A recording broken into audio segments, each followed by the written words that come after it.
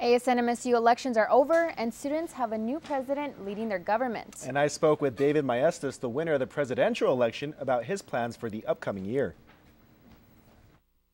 After a long campaign with the incumbent president of ASNMSU, Maestas is now looking forward to the future for what the student government can do for students. How we can improve services on campus, how I can improve services for international students, how we can maybe get tuition waivers for graduate assistants. He also plans on working with the new administration next semester to keep tuition and student fees low.